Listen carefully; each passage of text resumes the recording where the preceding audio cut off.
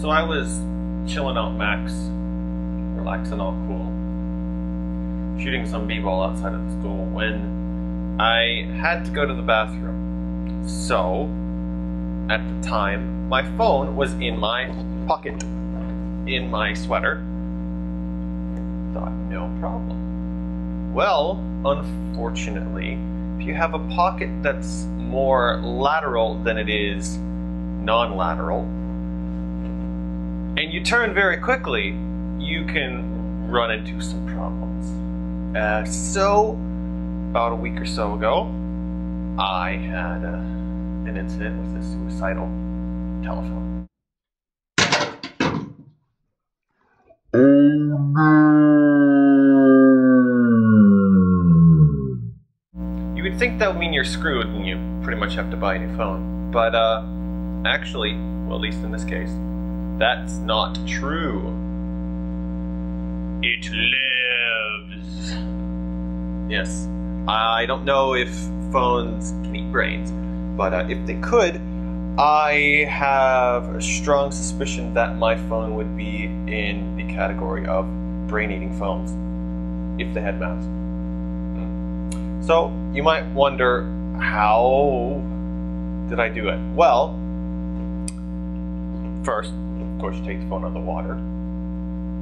You get the water out of the phone, and then you put it in a cave for 3 days and put a boulder in front, and then wait until someone else pushes the boulder out of the way. So, in this cave, I put a bag of rice, and all I did was just shove the phone in the rice, literally. You put the lime in the coconut, which might sound mostly retarded, but it's not full retarded, because if the rice isn't cooked, for some reason this means that it will actually take out moisture. So I did that 3 days, took it out, I didn't see any moisture, turned it on, and it worked.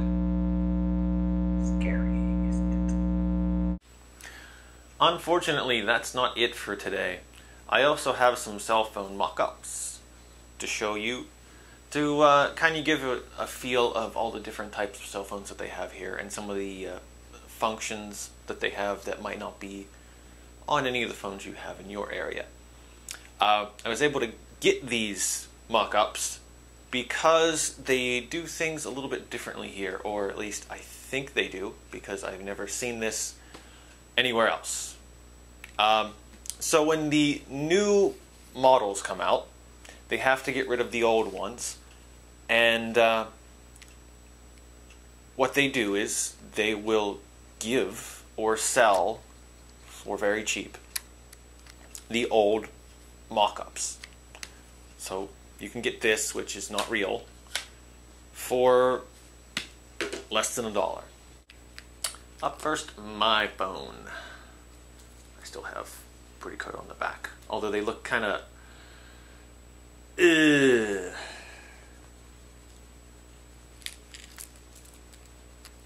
just not feeling it. Up first, my old phone, but pretty good at it. So standard buttons and everything, but on this side you have a proprietary headphone jack. All three companies do this. It looks about the same, but you can't connect an adapter from one company to another company, of course. Yeah, kind of a pain, but the adapters are pretty cheap. They run about maybe $2–3, so it's not that bad, but I don't know why they just don't put a regular headphone jack on. Next, in the inside, you can see this little thing right here. This little guy is a camera. It has 2 cameras, much like the new DS has 2 cameras. And the functionality is pretty much for the same reason. You want to take a picture of yourself Or if you want to do conferencing on your phone, which I'm guessing no one really does, but if you want to, hey, there you go. So this phone's a little bit different. It looks the same at first when you open it and close it, but the hinge is only on one side, not on this side, because you can open it like this, lay it on the table, and watch TV, because it has an antenna, which is kind of rare these days, but the antenna is for something different. This antenna is for television. So if you wanted to, if you have a phone in Japan, or maybe a couple other countries, you can watch television on your phone. Although flip phones are really popular in Japan, they also have sliding phones here as well. So this one slides up and down, but of course they have phones that slide this way too. So if you want that type of phone, maybe if you want a full keyboard and you want to hide it sometimes, there you go. This phone also has an antenna as well, but just like the last one, this antenna is for TV. In terms of popularity, flip phones are definitely the most popular here. Either kind of like this, or a lot of times now you can flip it open like this for TV, something like that. But it's always usually that style where you open it and then you have the keypad. So there aren't any QWERTY keyboards or anything like that. So how they put in their characters is with the number pad. And what they do, they have a set of characters for each number. So for example, if you press the first key, you get A. However, if you press the key twice, you get the next character, E. And you can do this for any of the keys. And it works pretty well, especially because the predictive text system on all Japanese phones works very, very well. Much, much better than any phone that has a predictive text system for English. So that works pretty well. But on the iPhone in particular, there is a faster way which works really, really well.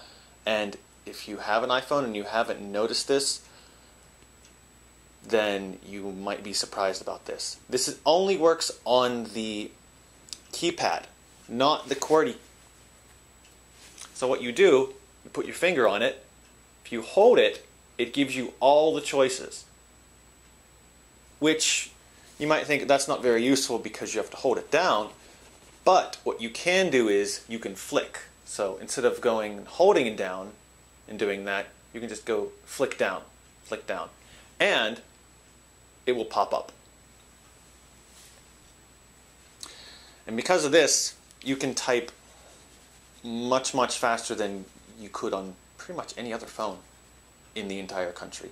So if you'd like to join the religion of my resurrected cell phone, go ahead, we're accepting members.